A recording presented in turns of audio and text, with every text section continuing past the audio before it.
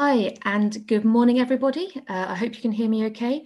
Welcome to everyone joining us at this Climate Thursday's Climate Europe webinar. I'm absolutely delighted to see so many of you have logged in when I know there are so many demands on your time at the moment. So thank you very much, and we will hopefully do our best to make this as informative and interesting as possible. So my name is Hannah. I'm the Knowledge Exchange and Communications Manager for BlueAction, and I'm joining you here from a not so sunny Scotland. It's my privilege to kick us off today with a brief introduction to the topic. Then I'll introduce you to my colleagues who have 3 short presentations for you. Then we hope you'll join us in discussion at the end. There is a Q&A function, so if you have any questions or comments throughout, please add them there and we will do our best to get to everything at the end. So we're here today to talk about oceans, observations and predictions in response to the climate emergency. So you'll be relieved that we're not trying to cover too much in the next half hour or so.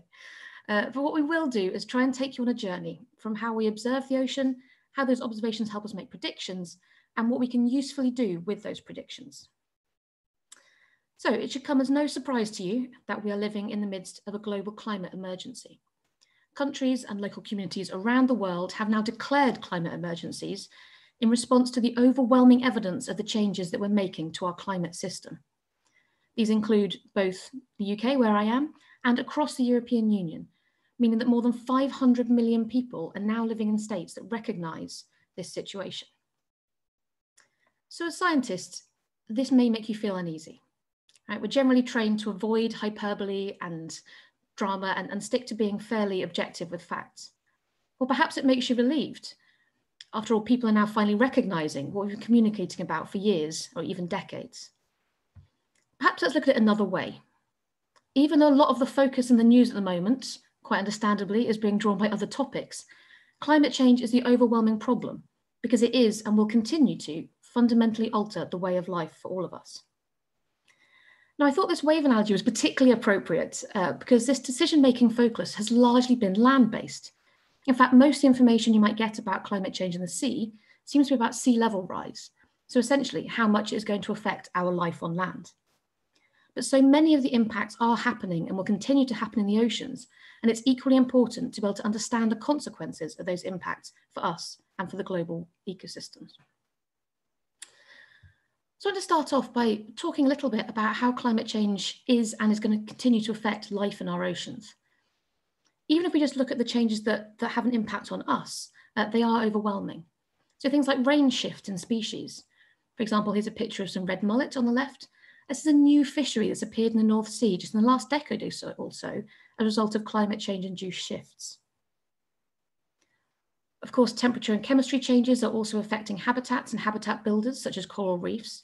And even under the most optimistic scenarios, such as the Paris Agreement, and if we achieve all our goals, we're still expecting to see a near total loss of warm water corals. And of course, many of the charismatic species in the oceans that we see are threatened and could be lost under a changing climate. I'm sure you have seen photos of polar bears, we're losing whale and seabird species, and these have knock-on effects throughout the entire marine ecosystem. I am an ecologist from Scotland, so it is a legal requirement I add a puffin picture to my talk, so I'm sorry about that.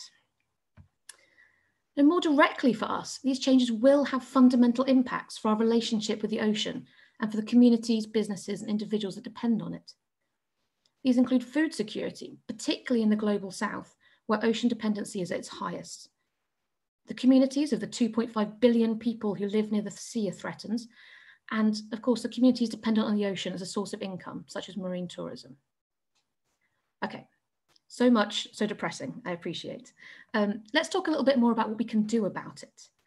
So aside from stopping anthropogenic emissions, which we now know is a policy problem, not a scientific one, from a scientific perspective, fundamentally, we all want to know what the future will hold and how we can plan, adapt, and adjust accordingly. Now, unfortunately, sometimes science isn't that great at providing this answer. So one way to think about this is in terms of timescales, which you can see on a timeline here, running from days, weeks, months, into centuries into the future.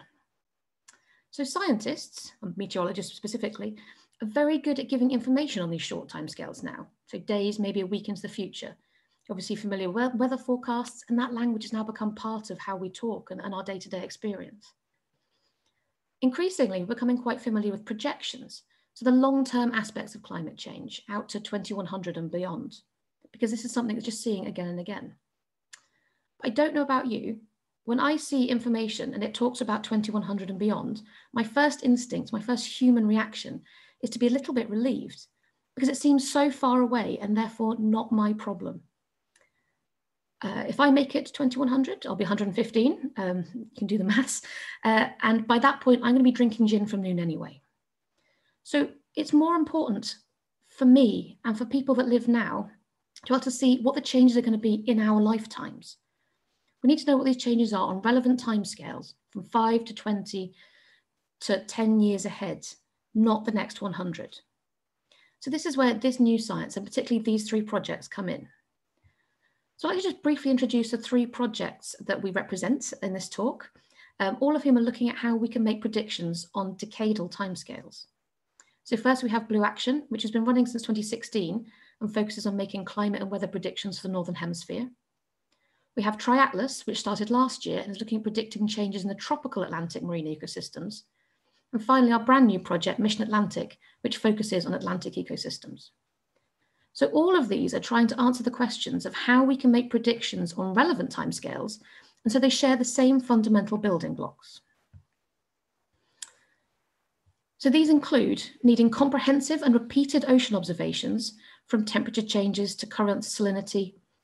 And these observations are needed to feed into computer models that can simulate Earth system processes and allow us to make predictions about what's likely to come. And finally, these projects try and turn these very complicated outputs into information that can be used here and now by the people who need it, the basis of a climate service. So I'm delighted to be able to introduce our actual speakers who will give brief talks covering these 3 topics in more detail.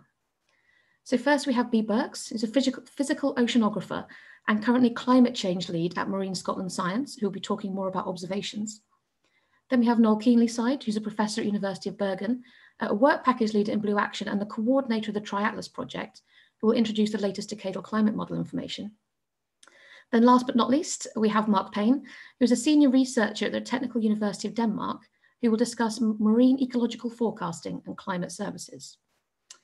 So I'm going to give you one last reminder that you can ask questions at any time in the chat and we'll get to them at the end.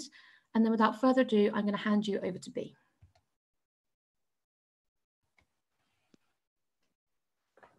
Thank you, Hannah. I'm just going to find my screen share button so I can,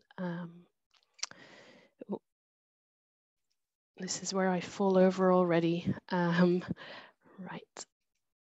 there we go. Hopefully you can all see my talk now. Thank you very much, Hannah. So my name is Berx and I'm based at Marine Scotland Science, also in Scotland, a little bit further north than Hannah is, and still is miserable weather-wise at the moment. I'm an observational oceanographer and so currently also the climate change lead. And today I'm going to take you on a journey through the ocean and particularly about how our ocean observations are contributing to our knowledge about climate change in the ocean, but also how they are starting to improve our predictions of what will happen on a global scale, both on land and in the ocean and in the atmosphere. So as Hannah said, it's now ubiquitously accepted that there is a global climate emergency, and hopefully you can all appreciate the extent of the problem by this graph, which shows the global temperature variations over the last 2,000 years. And it's relative to the 20th century mean, and you can really see that since the pre-industrial age, we've warmed our climate by about 1 degree centigrade by our greenhouse gas emissions. So why should we care about the oceans when discussing climate?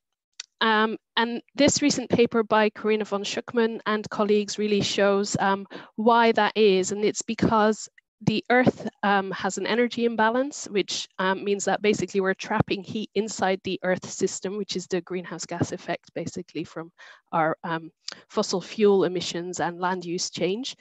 And most of that heat or that energy is being stored in the ocean. And so Carina von Schuckmann and colleagues in a recent paper estimated that almost about 90% of the excess energy is trapped in the ocean. So it's all been absorbed by the ocean. that is having an impact on the ocean system. The latest, the IPCC published a report last year on oceans and cryosphere in a changing climate, which was a very special focus topic for them, which will feed into the next assessment report, the 6th assessment report. And this really shows the extent of the problem is not just above water and sea level rise, as Hannah mentioned, but also the it is causing other changes. So the ocean heat content is going up, which also makes it more prevalent for marine heat waves to occur, which really impact marine life. At the same time, the ocean is also absorbing excess CO2 from the atmosphere, which is causing the pH to decrease. And so that's what we call ocean acidification. If people have heard of that, that's what it means. And that's causing problems for especially organisms which form shells, but also such as corals. And small phytoplankton, some of them form shells, but also bigger animals, prawns, for example, are also relying on some of, will also have problems if the ocean acidity keeps changing and decreasing. So the other issue is really around sea level rise, as Hannah said, which is really focused most in people's mind generally, because that's what will impact us the most.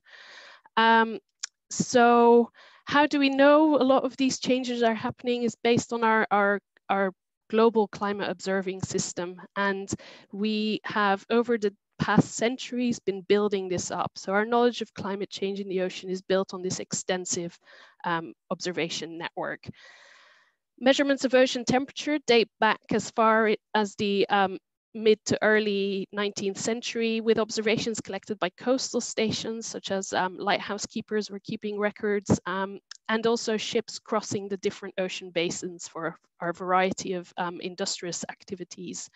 And as we've built our technological advances, the ocean observing system has also expanded. So I just thought I'd highlight a few here. So we now have satellites that are providing us a lot of information on surface temperature of the ocean and the distribution of ocean currents, which we can gather from the height of the ocean. There's some dynamics that give us information about that. But they're still advancing. And so one of the most recent advances is that we can now do salinity observations from satellites, and that's a really new technology coming online recently. But satellites, unfortunately, don't give information in the deeper layers of the ocean. And here we've traditionally relied on ship observations and moorings. And these are fixed points in the sea where instrumentation are deployed. And in more recent years, we've also started deploying, so I don't know if I show you here whether you can see my mouse, but there's these kind of, yes? I'm sorry, can I just interrupt you really briefly? I wonder if you can make it a bit bigger. We've had some comments that people can't read it very clearly. So just before you point to things, that'd be really helpful. Thank you, brilliant. Sorry, is this better? Yeah, much better. Thank you very much. Okay, sorry about that. Oh dear. Oh my God. Sorry, I can see the chat flashing, but I didn't want to get distracted by it. So my apologies, everyone, for that. So hopefully you can also see my mouse. Yeah, we can see it, no problem. Yeah, okay, so we've now got these kind of new technologies as well that give us subsurface. So I was talking a lot about ships here and moorings, so fixed points, but recently we've started having these autonomous systems which are profiling floats, which I'll come back to, but also these underwater gliders are quite novel technology. They start from the sea surface and take a profile as they sail down the water, and then they change their buoyancy and they come back up to the sea surface and transmit their data. And we're starting to deploy these instruments more widely, and also in areas which we never really managed to go observe. So to take a ship into the Arctic or into the Atlantic in the middle of winter is very unpleasant or near impossible. And so we're really starting to use these instruments as well as tools to access areas that were hard to reach or traditionally we have not sampled very well. So In my next few slides, I plan to show you some of the data from these observations, and also try to highlight how these then can incorporate into our prediction systems as well. And Noel will pick up on this, and Mark as well in their talks. So this is data from the integrated bottom or the International Bottom Trawl Survey. It is it's a effort in the North Sea and European continental shelf to measure fish stocks mainly, but actually, and for demersal fish, so fish that live near the seabed. But actually, they also take oceanographic observations too at the same time. And so they've been collecting temperature and salinity data since the 1970s onwards, every year in March, so at the end of winter. And this has really showed us how fast the North Sea is warming compared to some of the other areas around the globe. And it is actually faster than the global mean. On the left, you can see the linear trend for the time series between 1970 and 2019. And then on the right, I've actually shown the two end points, so you can really see the difference that makes in the distribution of temperature. And this is very important data. It's a more traditional sampling effort with a ship going out to measure this, and it's actually a very integrated measuring system or observing system, because it's an effort from all the neighboring countries around the North Sea and coordinated by ICES, which is great to see. And these observing networks really do contribute to our knowledge of the ocean. Another example of ship-based measurements is these measurements along the Atlantic inflow pathway. And in the North Atlantic, there's a system of currents that transports ocean heat from the tropics all the way to the polar area, to the Arctic Ocean. And as you're going from south to north, you can see that the pathway actually connects through the ocean variability. So it is a way of connecting all the areas along the pathway with the same variability in terms of the ocean. And that gives us some predictability to a certain extent as well in the system. And Noel will cover that a little bit more in his talk, and probably in better depth. But you can see that some of these time series actually, so the time series that I've shown start in 1950, but actually the time series in my favorite area of the ocean, the Faroe Shetland Channel, starts in 1893. And they're invaluable time series in terms of their length to show us change over decadal and multi-decadal timescales. So I thought I'd also highlight this Argo profiling floats observing program. The Argo program, the Argo floats, are quite autonomous. They get deployed from a ship and they drift with the ocean currents. They start at the sea surface, and then they'll take about 3 hours to go to about 1 kilometer depth. And there they'll drift for 9 days. Then they will sink even deeper. They go down to 2,000 meters, and then they'll slowly rise again to basically collect a profile of the ocean properties. So mainly temperature and salinity, but in recent years, the Argo program has also started to incorporate more novel sensors for the biogeochemistry. So that also includes now some sensors for carbonate chemistry, which will allow us to measure the ocean pH, and so the ocean acidification at a global scale. They have a very long life, and I'll come back to that in my next slide. And they only sample the surface 2,000 meters at the moment, but there are also advances in the technology that allow us now to deploy deep Argo, which actually means we can profile the ocean basins at depths deeper than 2,000 meters, which is very important in basins like the North Atlantic, where actually a large area of the basin is deeper than 2,000 meters. So this kind of gives you a comparison of the different sampling programs that we have in the ocean. And so on the left, you can see the Global Ocean Research Ship program, so GoShip. They are transects which were designed probably towards in sometime in the 1970s, 1980s, I think. And they are repeated, the repeat cycle is about 5 to 10 years for some of these transects. So some of the very big Atlantic and ocean basin transects we don't do very regularly. Others, which are maybe more easily sampled, we do almost on an annual basis. So it varies a little bit. On the right, you see the Argo profile network, the Argo float network. And you can really see that we have managed to put a lot of these floats in the major ocean basins. They're not the solution to all our observing needs. And you can see that actually in the Arctic, we have very few of these profiling floats. And that is just in part also because it is very hard to put them under ice. And the way the ocean currents distribute these floats also is important factor in how they are distributed across the ocean basins. I've on this plot, the floats are colored by how long they've been at sea, and you can see there's some that are very new to the system, so they've only been deployed in the last year or two, but actually some of them are older than 5 years, so they do have a long time life as well, lifespan. And so the final bit of the ocean observing system I wanted to highlight is these transport mooring arrays. They're close to my heart because I am part of the Greenland-Scotland Ridge Transport Mooring Array. My observations contribute there. That's where I do my studies.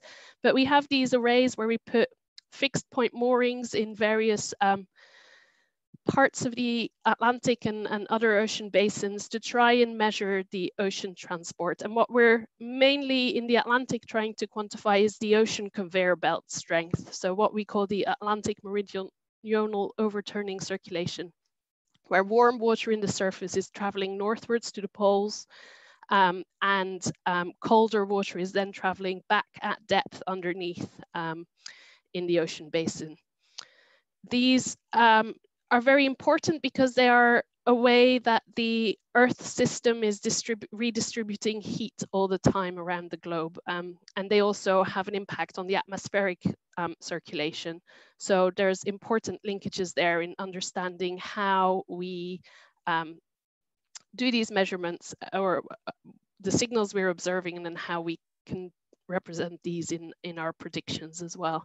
And so I hope I've shown you an interesting overview of the different ocean observing components. We've really, in the last 50 years, expanded the observing network to address some of the climate change questions, and especially also to feed into some of the numerical modeling predictions as well, which Noel will cover next.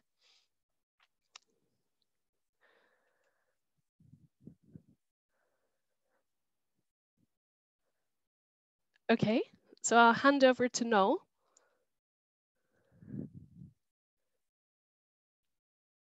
Hello. Okay, so let me put it into presentation mode. So good morning. I'm Noel Keenlyside from the University of Bergen and Bjerknes Center for Climate Research.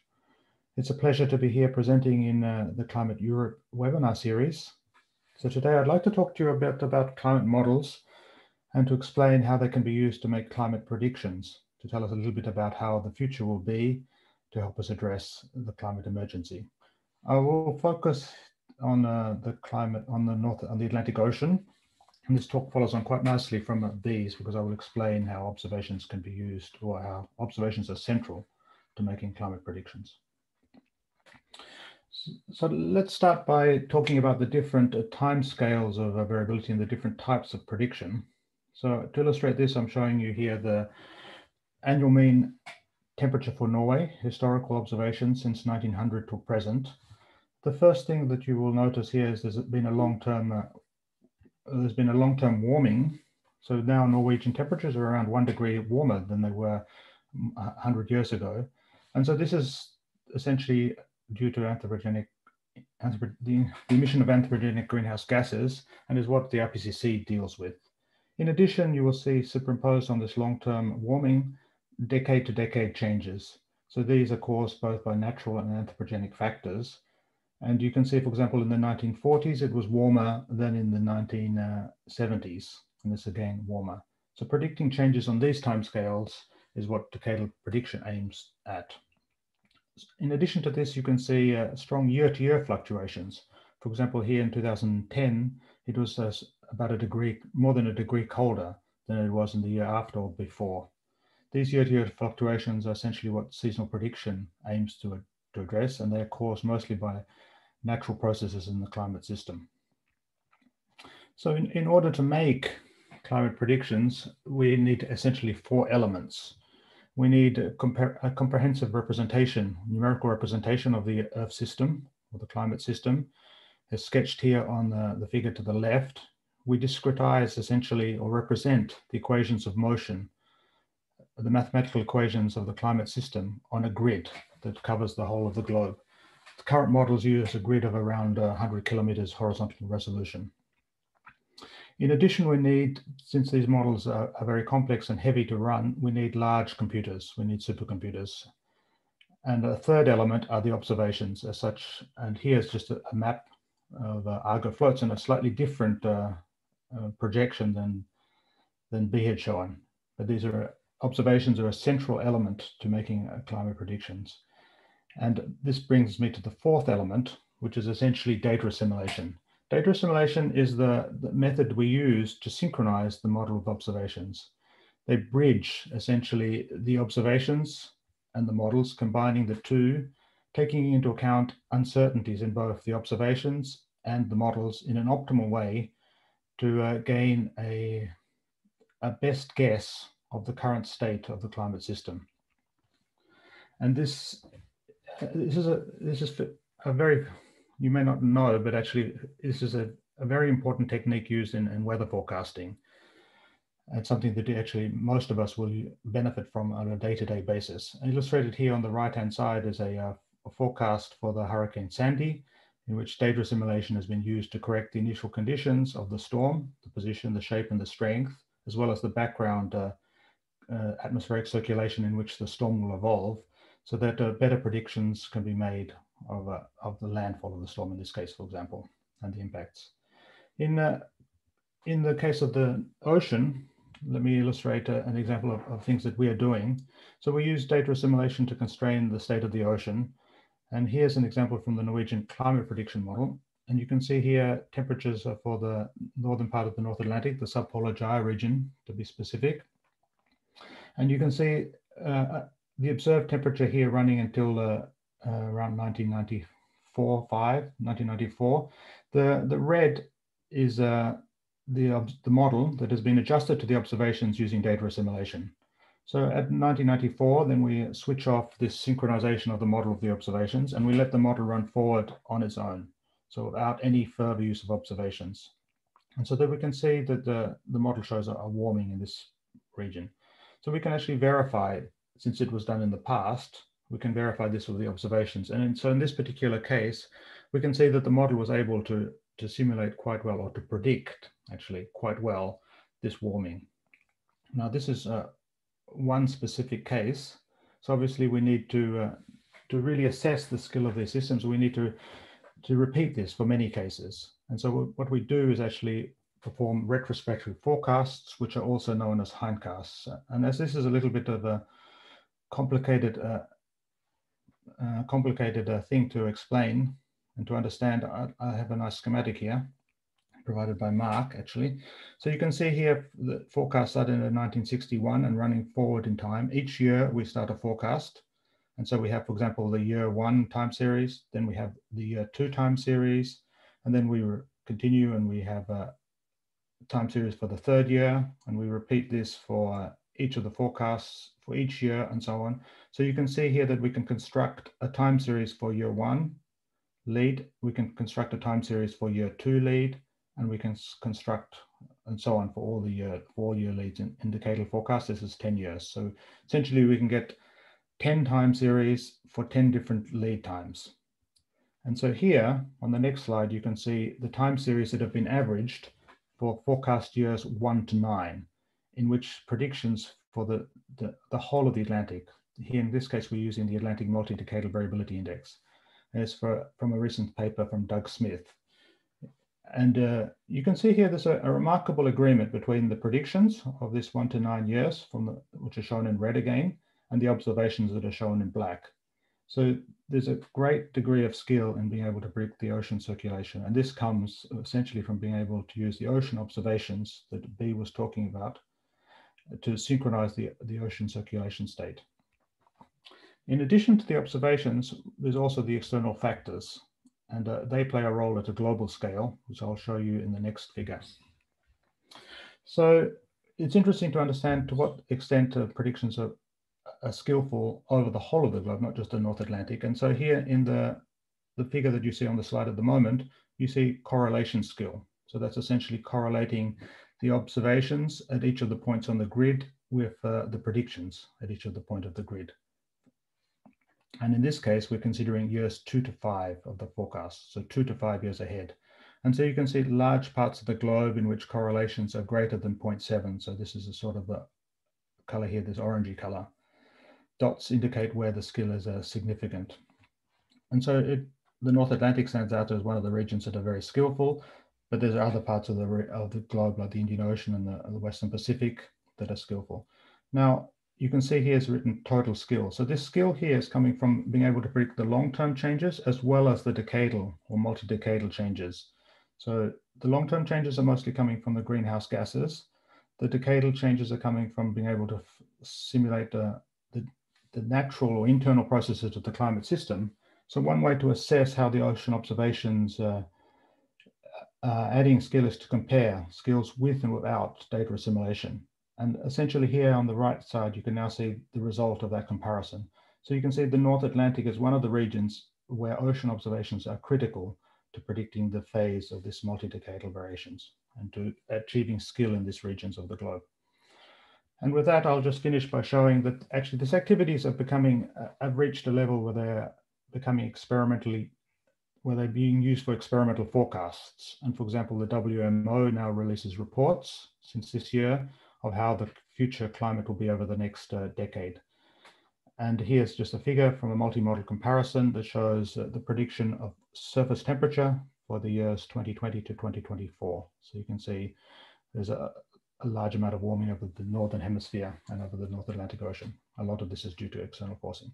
So with that, I'd like to end and pass it over to Mark. Thank you. So just Thanks. Stop sharing here.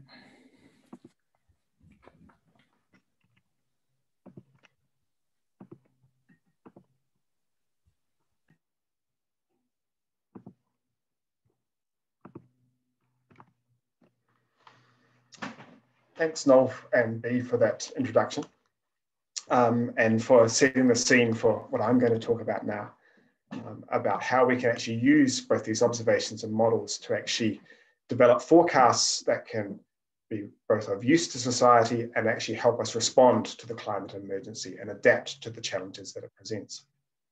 My name is Mark Payne. I'm a researcher at the Technical University of Denmark. And the title of my talk is Climate Services and Fish Forecasts in the Atlantic Ocean.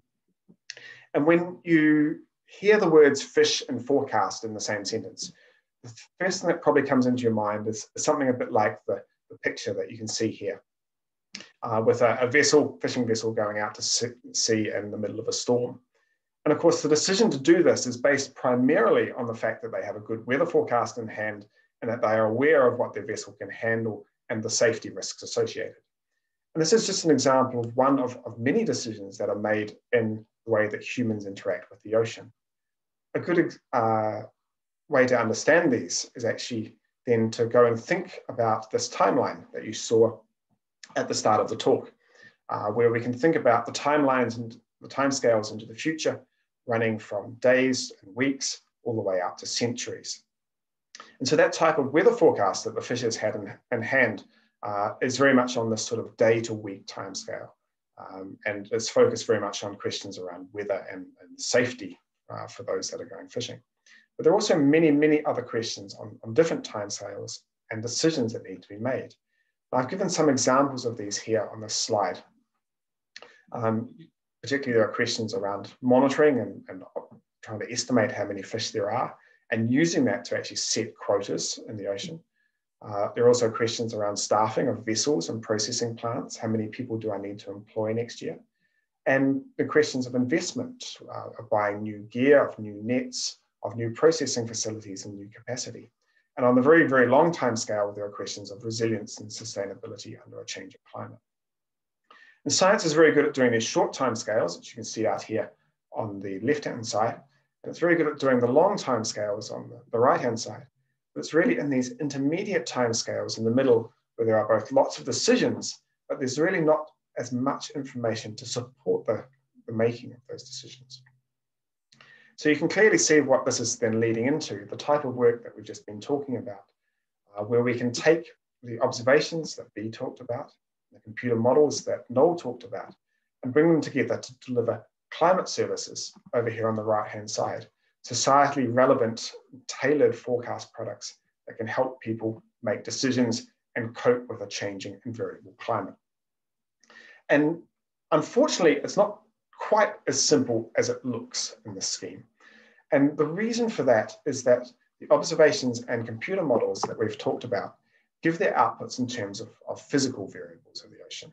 So this could be temperature, it could be salinity, it could be density, for example. But as we all know, fishes don't catch temperature, they catch fish.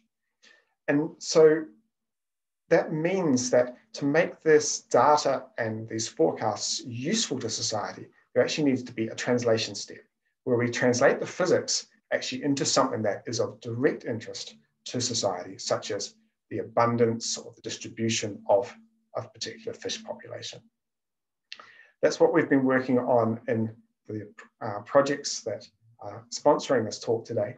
And I'm going to give you a case study of how we did this for one particular fish stock and how we've actually made that translation from data to information. The case study is for a species called blue whiting. You can see a picture of it here once it's been landed. You may not be particularly familiar with this. This is a species that sits far out in the North Atlantic at quite some depth. So it's not something that you catch on a Saturday morning with a fishing rod. But it is nevertheless the basis for a very important and commercially valuable industrial fishery where it's used to make fish meal and fish oil. And what's particularly interesting about this species is that its distribution, where you find it, changes quite dramatically from year to year. So over here on the left-hand side of the figure, you can see an example of a very expanded version of the distribution. And that was what was observed in 2007, for example.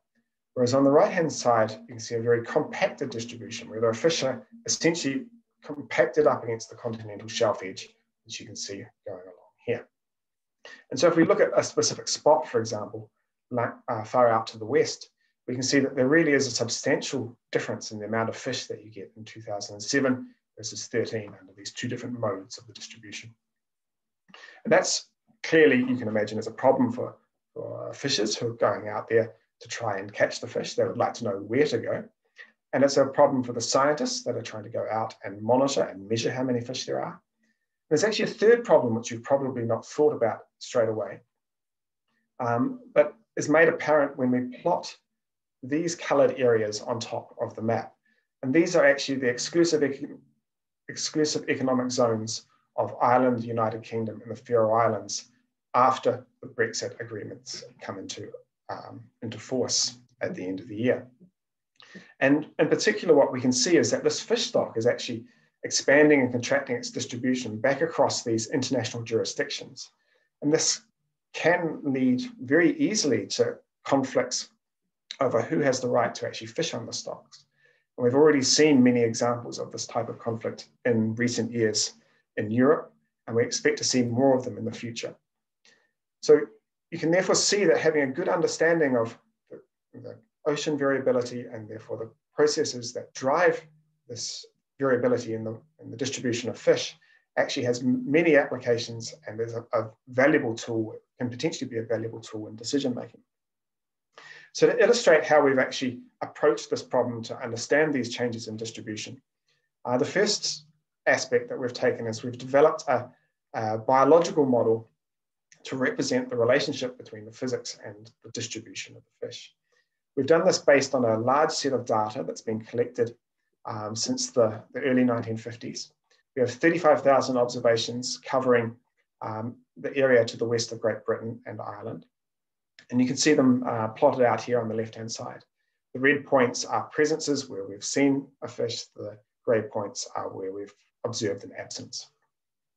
And so what we can then do is we can take this and run it through what we call an ecological niche model. And essentially what this does is it characterizes the habitat preferences of the organism, of blue whiting in this case, and in particularly the environmental conditions that it likes to be found in. So when we do that, we find that there's actually a very strong link to salinity in this region. And we can see on the figure down here in the bottom right, salinity on the bottom axis and habitat preference of how much it likes that salinity, if you like, on the vertical axis. And so we can see very clearly that there's a clear window of salinity here between 35.3 and 35.5 salinity units, where the fish are actually actively seeking out that water to live in. And so you can therefore imagine that if we can predict that salinity, we can therefore predict the distribution of the fish. And so this is actually what we've done. We've taken this model and we've linked it up to the type of observation products in the first instance that B talked about, and used that to actually develop near real-time forecasts a couple of months into the future. We have an example of it here. This is a 2009 distribution where we forecasted a quite compact distribution. The colors correspond to the expected density of fish that we expect to see. And so then we've taken this and worked with industry and with the scientists that are monitoring the fish stock to communicate this and try and get it into their hands and help it to inform their decision making, to actually make a really genuine climate service out of that. The ways we've done this in a number of different ways. One way is that I've actually had a go at being a weather forecaster myself. If you go into our website, fishforecast.dtu.dk, you'll see my attempts at standing up in front of a screen and actually giving a fish forecast in this case.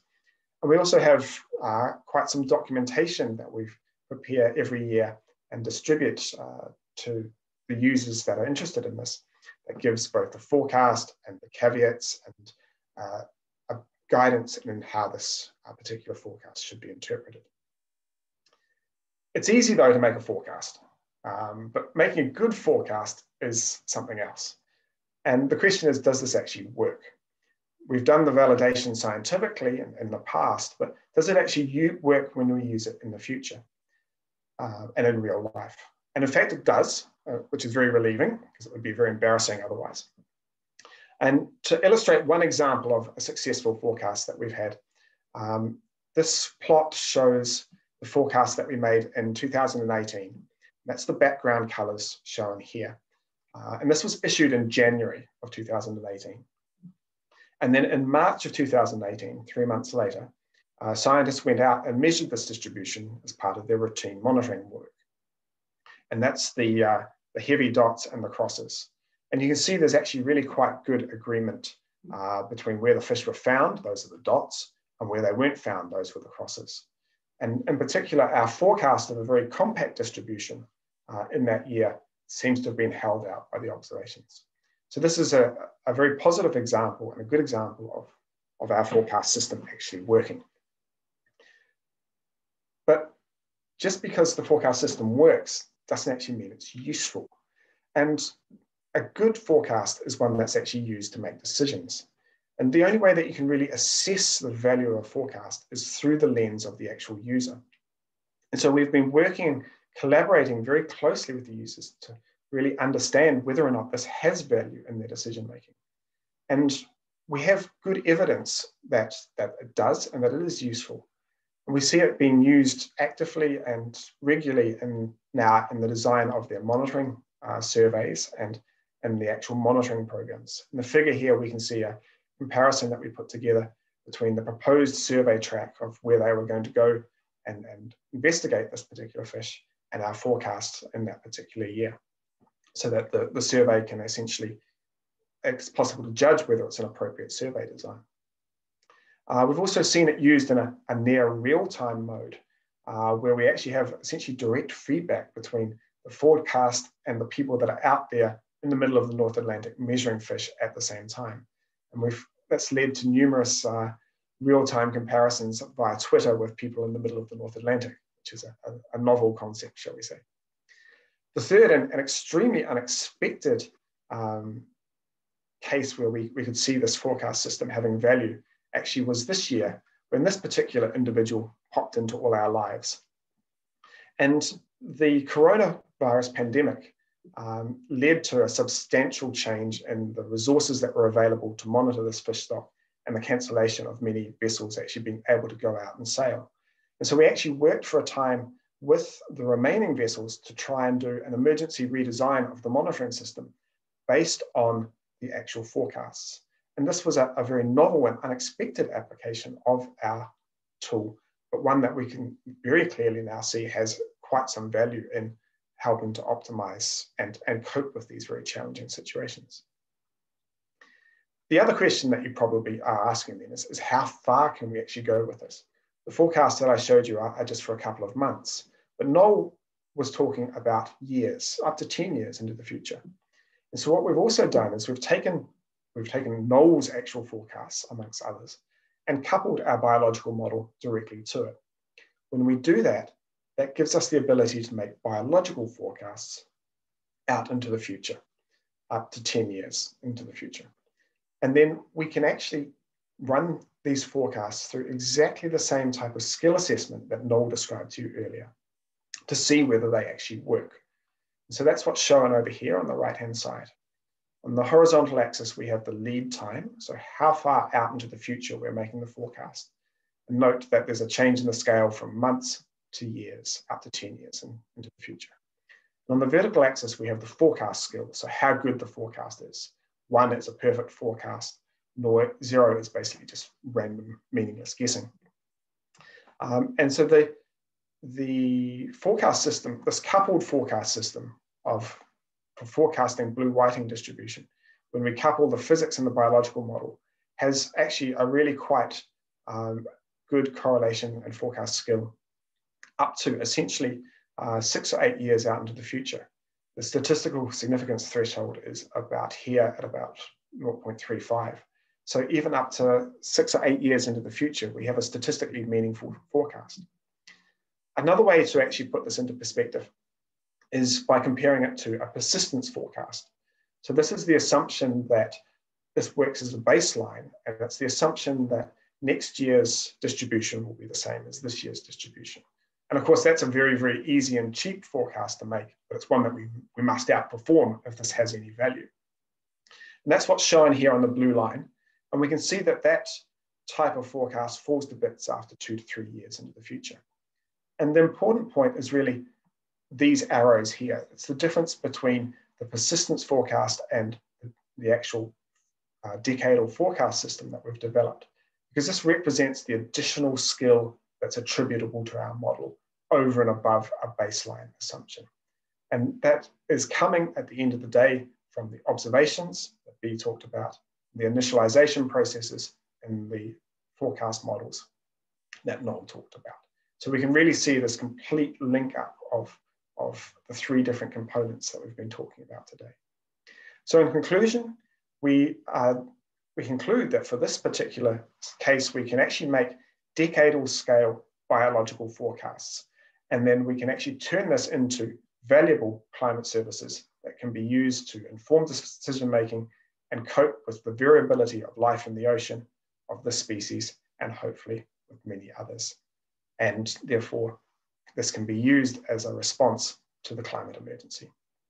So with that, I thank you for your attention and pass the baton back to Hannah. Thanks, Mark. Really appreciate it. And thank you to all our speakers who I think have provided a really interesting journey from ocean observations to predictions to this climate services. I hope you followed us throughout this entire talk. I thought it might be helpful if I just gave you a brief summary of what we were talking about, and then we'll have an opportunity to go to questions. And we've already had some questions coming through. So I just wanted to share that we've basically talked about the fact that we are starting as a scientific community to have tools that can meet the challenge of that climate emergency I was talking about at the beginning. We talked about the fact that long-term sustained observations are critical for understanding and monitoring the ocean, and we are managing that, but there's still a lot of work to be done. Noel discussed that climate predictions provide a reliable outlook on conditions for years to come, and I think that Mark really just highlighted that by showing the success of a particular climate service and how it can translate this into valuable and actionable knowledge for people that need it. So with that, I'm going to pop this up to say that all our speakers are available via email or online. So if you don't have a chance to get your question answered now, you can contact them afterwards. We do all have project information as well. So I would encourage you to go to these websites and sign up for newsletters and find out more about it. But for now, we do have time for some questions. So thank you everyone for joining me again. So the first question I think was to B, we'll go in a little bit of order. So there was a question about something you mentioned in one of your slides, which is there any reason why temperature and salinity is measured in March rather than any other month? Perhaps you can talk us through that. So we measure in other months too. I may not have made that very clear. I just focused particularly on the IBTS survey, which is at 2 instances in the year. There's one in March time and there's one in August. And I think that is related, Mark may jump in and correct me, but that is very much related to the fish distributions and their biology, about understanding when we need to know where fish are, where the fish stocks are, in order to inform the assessment process of setting fishing quotas. And so to do that, there's a timeliness to the events of life, and March and August are the right times to go. And so they measure the oceanography then.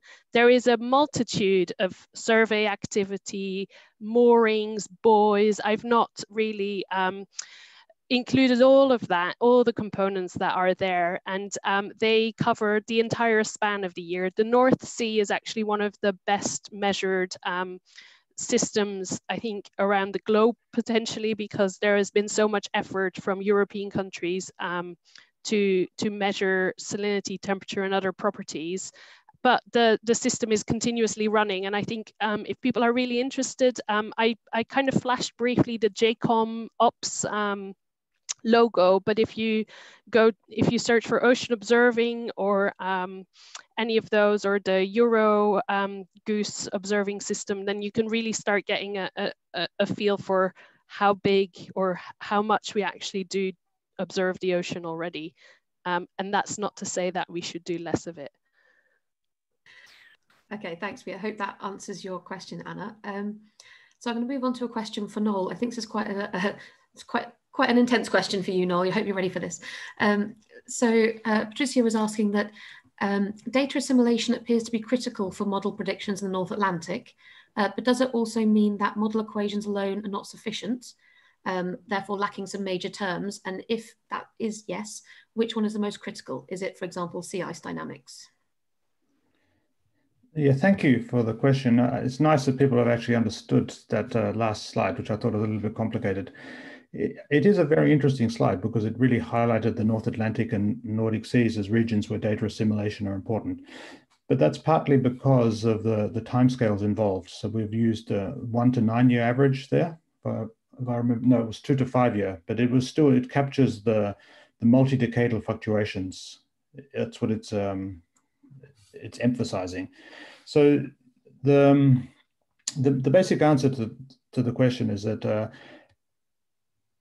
across the whole of the globe, this is my opinion, my opinion on the answer. So across the globe, we have variability on different timescales. The North Atlantic is a region where you have very strong multi-decadal variations, and also where the ocean plays a very important role in driving those multi-decadal variations.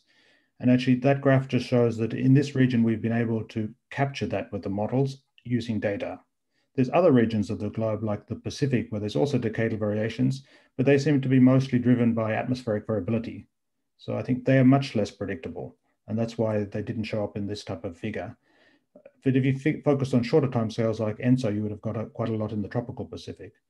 But it's not to say that there's not errors in the models, and the North Atlantic is one of the regions that have very strong errors, and that probably limits us in prediction skill. So Noel, I wonder, is that one of the major challenges that we're looking to address in future projects, is reducing these biases? Yes, that's exactly, thank you. So I think one of the biggest challenges in climate prediction is actually model bias. It affects the dynamics of the climate system and how they're represented. It's also important for the long-term changes and regional climate change. And it's a particular challenge when it comes to data assimilation, because data assimilation relies on the model being able to represent the statistics of the climate properly. And if there's model biases, it doesn't do that. So it's very difficult to use observations. So looking to how to reduce model biases is a big challenge in our community. I would also add to that, that model bias correction is absolutely essential for downstream use. If you think about my blue whiting, I'm basing it on a value of 35.3 to 35.5 salinity units. If there's a systematic bias of 0.2 units, my forecast system will simply collapse. So it's not just in terms of the modeling prediction aspect that it's critical. It's even more important for the downstream climate services that are based on it. Okay, thanks, Mark. I guess in relation to that, someone was wondering if you've actually seen uptake of forecasts in the fishing community. So are they trusting these forecasts yet? Yes, we have. We have several other forecast products. This one that I presented today is primarily focused towards the scientific monitoring community and a little bit towards industry. But we have other products that are very industry targeted and that have quite good acceptance. There's also a very good example in Australia but one of the challenges is a little bit hard to actually really quantify it because there is commercial sensitivity involved in this. But the best example I can give you is actually from Australia, where they had a similar forecast of southern bluefin tuna. And the industry was interested in it, but didn't want to put a price on it. But then when they proposed that closing down the service, there was an uproar and the industry said, no, we need this, which to me is an indication that it does have some value, at least. We hope to get to that stage in Europe, and we are attempting to assess the value to industry, both industry in terms of fishing vessels and in terms of processing plants. We also have products that we're targeting at recreational fishers as well. So that is an ongoing work to really understand how it's being used and how it's being taken up. Okay, thank you. And I think in relation to that, you mentioned being a fish forecaster on TV, perhaps at some point. Are we likely to see these kind of decadal forecasts becoming available on TV, or perhaps more realistically through portals like Copernicus? How are people going to be able to access these in the future? I don't think I'm ever going to be a TV star out of making fish forecasts, unfortunately. But the next step and the limiting factor has actually been the operational generation of decadal forecasts. And the slide that Noel showed as the very last slide with the example of that is actually very new. It's only really within the last 6 months or so that service has come online. So I expect to see within the next few years that these will start to be delivered through other services such as Copernicus. And as soon as that happens, then we can really actually start to think about these 10-year distribution forecasts being coupled directly to that and updated every year. At the moment, we're limited essentially by the research products that we are able to get access to via collaborations. But that will happen, and I believe it will happen very soon. Okay, I think he's passing that back to you there, Noel, as a challenge. I think maybe if we look a bit further upstream as well, pun not quite intended there, B, you're talking about ocean observations, and I think from perhaps an untrained eye, it's incredibly impressive how many ocean observations we're now managing. I just want you to talk a little bit about what the next steps are. Does it need to be wider geographical range? Are we looking for greater technology? What's going to be the future for ocean observing? But I think I already touched a little bit on that in terms of advances in the Argo profiling float system they really show we really need to get deeper. A lot. I showed a lot of the heat is being taken up by the ocean, and actually that's also really not just in the surface ocean. That's really starting to also affect the ocean temperatures at depth. And in order to quantify that, we really need to get better observations there. So we definitely need to go deeper. We need to go more geographically broad. I showed the lack of profiling floats in the Arctic, which obviously the ice makes sampling a little bit more complex as well. So we definitely need to try and start thinking about expanding our observations in the Arctic. And I know through BlueAction and some of the other affiliated projects, we've really started to address that already in terms of coordinating a Arctic observing network. And definitely expanding the range of technology as well. I think the Argo profiling floats are very good at getting a wide range, but depending on where you deploy them, they don't linger very long. So I showed the Gulf Stream pathway and into the North Atlantic current system into the Arctic. If you deploy an Argo float there, it very swiftly travels through the system compared to if you put it somewhere in the middle of one of the tropical gyres, subtropical gyres, then it will linger there for a very long time, and you can get an observation that's quite targeted and contribute. So we need to balance these kind of trying to what we call the boundary currents. So trying to observe the boundary currents with different methods to maybe what we use in the open ocean and into the deep as well. So there's a balance to be had in terms of how much we put into satellites, into the different components, which I think will be an interesting way, and then coordinating that effort globally as well. Yeah, so I guess it is quite an impressive international collaborative effort to create these global observing systems. And I hope that's obviously continued. So Noel, did you have a point you want to make on that? Yeah, could I just add, so I didn't disagree with anything that Bea said, but I just wanted to point out that observations of the biological system is very important, and actually joint observations of the physical and the biological system. And that's something that I have to say I don't know a lot about, but in practice it's one of the things that we're trying to address. Basically doing joint observations of physical and biological systems so that we can close the gap between the two.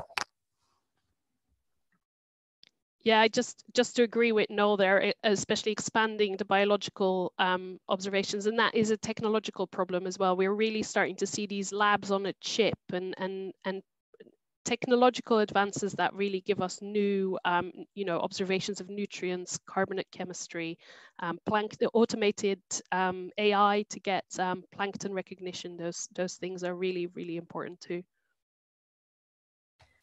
So on that, how much are we working? There's a lot of kind of very specific types of science being represented in this panel. How much are we working with biological scientists in order to do this? How much crossover does there need to be, and is it happening? Not sure that's, yeah, Bea, you go first. Do you want me to? I think it is happening. It's maybe slower than people think or would like to, but I think we all have our own challenges in our own field, and then we also need to balance that with the crossover side. But it is definitely advancing, and I think especially bringing in engineers and technologists as well, it will be very important. So it is not just the oceanographers and the biological, the ecologists or biologists combining. It's also bringing in that knowledge from other fields to really advance knowledge. And there are some projects where that is already also being addressed or advanced, I would say. Yeah, so I think it's a very new area actually. So in Triatlas, I think it represents a very novel aspect of such a project, because often these two fields have been doing observations separately. So I think it'll bring really new understanding of doing things together, the biological and physical observations. So that's very exciting, and I think it's something that is really needed, and it brings together these two types of communities, as we've been doing in this webinar, basically to show how we can address this type of climate emergency. From my point of view, there's a whole set of science that actually sits essentially even further down the value chain from where I'm sitting, that's actually looking at how climate services and forecast products are used by end users and attempting to place value on it and determine whether it's valuable. And a lot of that work is actually being done by economists and sociologists. So you can actually see that when you really look at the whole thing in an integrated context, it brings in so many different disciplines from so many different sides. And it really has to be seen as one of the amazing strengths of these Horizon Europe and Horizon 2020 projects, is that they have the ability to actually to do both transdisciplinary and interdisciplinary work very, very efficiently. And I think we have seen some good examples of that today. Yeah, so I think you're right. There's some really exciting advances, and I hope that we've been able to demonstrate the value chain that's now happening and the transdisciplinary work. So Mark, I have another question for you regarding the kind of use of the Fisheries Climate Service. So someone was saying that they understand that on a season to year basis, they might be of great use to help fisheries design activities. So how are decadal forecasts used? So what kind of decisions might be influenced by that level of knowledge? So at the moment, there isn't really any use of decadal knowledge, but that's what we're trying to pioneer in the direction that we're going in. There are a couple of different ways that we can envisage this. One is if we think about the blue whiting example that I showed you. You can imagine that if you have expect to see in a couple of years down the track that if you're sitting in a state that's compacted and then suddenly you get an expansion coming down the pipeline in 2 or 3 years due to these oceanographic changes, that's something that you actually need to adapt your monitoring strategies to actually make sure that you still get full coverage of the stock. You're trying to measure how many fish there are. So that's something that if you have 2 or 3 years warning of that, you can actually potentially invest in making sure that there's sufficient vessels to cover in those years, to cover the distribution in those years where we see changes. The other factor that we start to think about then is also with regards to productivity forecasts and transitions from high productivity states to low productivity states. This is not something that I talked about in my talk, but it's something that we're also very interested in, and that has this very strong link to oceanographic conditions and is potentially predictable on this 10-year timescale. And again, you can imagine exactly the same type of thing, that if you are forecasting a sudden collapse in the productivity of the stock 3 or 4 years down the track, you can both adjust your exploitation accordingly so that it won't be such a severe impact on quota and those that are dependent on it. And the fishing industry can potentially start to think about adaptation and switching to alternative catches and species, for example. So there are many ways that this can be used on that decadal scale. And the further you can push it out, the more applications that we can envisage and the greater the value it can potentially have. But we're still exploring this, and there's not really any other field of the climate services community that's thinking about decadal scales. Climate service forecasting is typically on the seasonal scale, at best multi-seasonal. So we are really because we're lucky to have this decadal predictability in the ocean, we're essentially trying to figure out how we can actually use it to do something useful with and to adapt to the climate emergency. So I think just a kind of follow-on question from that, because you mentioned it briefly, but how can fish forecasts be used towards sustainability of stocks? So you talk about engaging the fishing industry. Are you also engaging with, for example, policymakers on this, and how is it being viewed and taken up? Yes, exactly. So we have engagement with the scientific advice that supports decision making and management. And so the example that I just gave with future changes in productivity is a good example of that. There's also a flip side that we have to be careful about, because we actually have to make sure that we don't do the opposite, that we contribute or reduce the sustainability of a fishery by giving fishers essentially too much knowledge. You can imagine a situation where this would increase the efficiency of the fishing fleets and allow them to essentially overfish the fleet, the stock. And particularly in unregulated fisheries, And it's not such a problem with many European fisheries because they are very strictly regulated and well managed. But you can imagine in a recreational fishery, for example, where there is very little management and enforcement, this can actually quite easily lead to unintended consequences of overexploitation. So there's actually quite a strong ethical dimension to this of how you use and when you should make forecasts and actually when you shouldn't. And this is also something, a form of thinking that's evolving alongside the development of the technical aspects of the forecasts. But there is certainly a thought along in that direction, which is very important to have as well. Okay, thank you. I think that's actually getting towards quite a nice end of the questions and the discussion. So I just wanted to give each of you a chance to add any final comments or anything else you'd like to raise before we wrap up here.